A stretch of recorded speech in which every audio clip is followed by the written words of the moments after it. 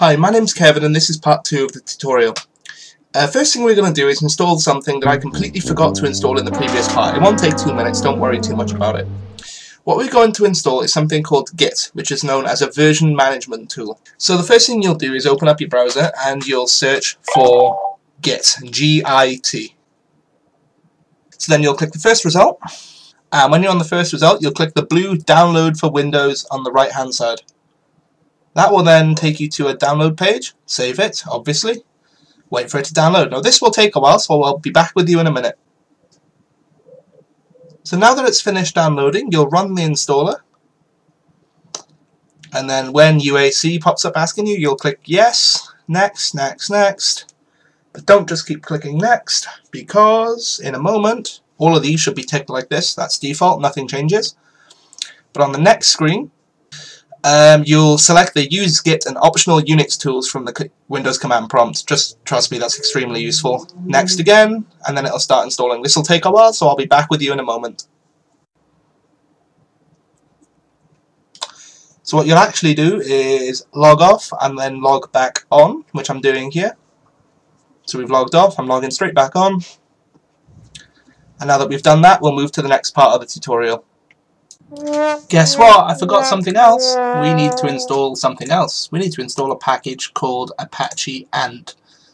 As to what it is, I'm not actually 100% sure. I think it's just a build manager, but either way, you open up your browser and then search for Ant on Windows, all one word. Click the first result, Ant on Windows and Wiki. And then you should see Windows installer for Apache and. Click that and then click the link underneath Get It, which is download the latest version. This will take a while, so I'll be back with you in a moment. So now that's finished, we're going to run the installer. Click yes on the UAC prompt. Next, next. Then you're going to choose your Java directory. Now this will be in, it won't be in your user folder, it'll be under Computer, then go to C, then go to Program Files, or if you're running a 64-bit operating system, Program Files x86, Java, and then JDK 1.7. And it might have some slightly different numbers at the end at the time of you watching this video, but it doesn't really matter. This will take a while, be back with you in a moment. So now it's finished, it's telling us to log off and log back on, just like we have been doing. You can donate if you like. So now just log off and then log back on, same as before.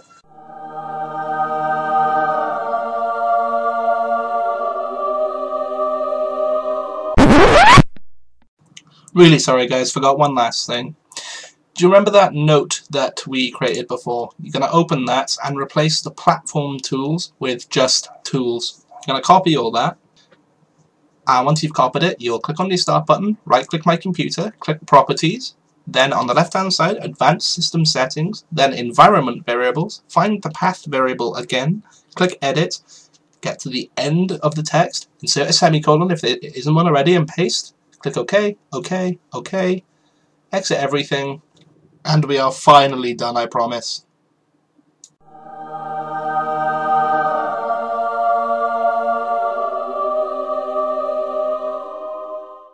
Finally, let's get on to making our first Android app. Now, first thing we'll do is, the only thing that's changed since you left was I installed Notepad++. You can install any text editor you want. I'm not going to show you how to do this because it's really simple. If you want Notepad++, just Google Notepad++. It's a reasonably good text editor. There's also Sublime Text, and Christ, you can use Notepad if you want. I wouldn't recommend Notepad though. It works, but yeah. So first thing we'll do is we will not open that. We will open up your command prompt. And then what we'll do is we'll create our project. So to create a project, you type Ionic. Then to start the project, type start. Then you give it a name. So hello Android. I'm just going to call it that. You can call it whatever you want though. And then we will give it a template, which is blank. There are loads of different templates. We'll go over those in another video, but for now, just use blank. Now this will take a few seconds. I'm not going to cut it out though, because I want you to see what it looks like if it works. So it goes away, downloads the latest versions of the template, adds the plugins, and now it's done. So the next thing you'll do is you will go into the project directory, which is just create. So to do that, you type cd or change directory, basically move to another folder, and then we'll go to the Hello Android folder. Quick tip, if you type HE and then press tab, it'll auto-complete it for you. Hit enter, And now what you'll do is you'll add your platform. Now you can add iOS, Android, Windows Phone 8, whatever really, but we're just going to add Android for the time being, so just type Ionic platform add Android, like that. Hit enter. Again, not going to cut it out because I want you to see what it looks like. So you can see that's what it looks like when it works. Now that that's worked, we can actually get on to making the first app. So now you'll open up your folders, you'll go to your user folder. My user is test environment, but yours will be whatever you're called. So if you're called Steve, it'll probably be called Steve. And then you'll find Hello Android, go into the www folder, and then find your index. Right click, edit with the text editor of choice. I'm going to use Notepad++. And you can see, here's the code. Don't run away scared just yet. So what you can see here is everything above here is just setting things up. You don't really have to worry about any of that at the moment. Here is where your content goes between the body tags. So you've got an Ion pane, which is like just a container basically. Header bar, which is the top bar basically, where the back button will be and things. So we'll change that to my first app, like that. And then in Ion content, this is where you put your text. I'm just going to put something like Hello Android. Now we'll save that. Just press Ctrl and S to save it. Close out of it. And now that we've done that, we'll go back to our command prompt and type Ionic build Android, like that. Hit enter. And now it'll actually build our application. It really is that simple. So you can see it's building it. This will take a moment, but again, I'm not going to cut it out because I really want you to see what this looks like. This will take a moment though. But in the meantime, what it's doing is it's building us an APK file, Android. I'm not actually sure what it stands for, but either way, it's building an APK file, which is like an EXE or an MSI on Windows. And what you'll do is when we have that APK file, you'll copy it to your phone by plugging it in via USB or whatever. As soon as this finishes, but you'll copy it to your phone, open it to install it, and once you've installed it, you'll see that we have a working Android app.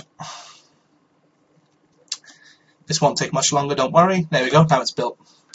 So to find it, it'll be in go to platforms, Android, Ant build,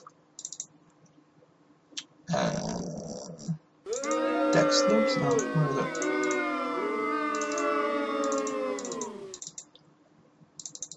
I've actually forgotten. Resources? No. Oh, there they are. They're in the folder.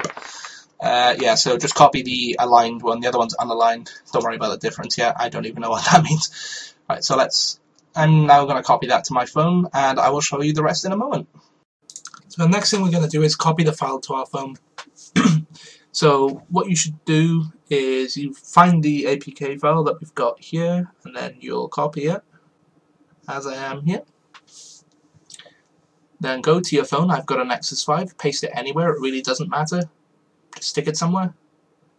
And we'll continue the rest on my phone. So the next thing we're going to do is install a file browser on our phone. So we're going to open Google Play, and then we're going to search for File Explorer. If you already have one installed, then great, go right ahead, use that. But I'm going to show how to install it for those that have never done this before. Now I've got one called File Manager installed, so I'm just going to use that one. I'm going to click the Open button. Then I'm going to scroll down and find the file, which is Hello Cordova-debug. Click it, then click Install. If you get a pop-up warning you about unauthorized files or whatever, just accept it. Then we'll open it, and voila, our first ever Android app. We got there in the end. Now, as you can see, it's incredibly basic and does nothing, but that's the foundations of what we're going to move on to in the next tutorial. So great, thanks for watching, and I'll see you in the next one.